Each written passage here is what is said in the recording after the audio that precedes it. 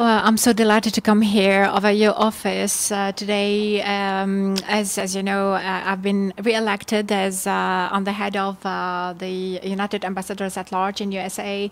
I came on purpose to thank you and to thank in person Mr. George Solage, because I got his letter, and his letter has been documented in our offices in the US.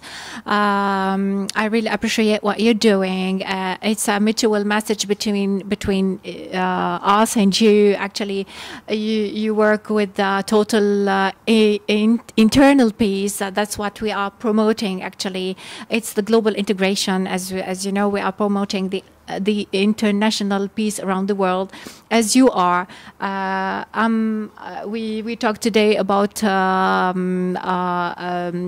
to promote more our messages towards the world, and I think we'll be collaborating in the near future to promote ourselves and take back our international relation towards also like and to promote it internationally with the international diplomatic.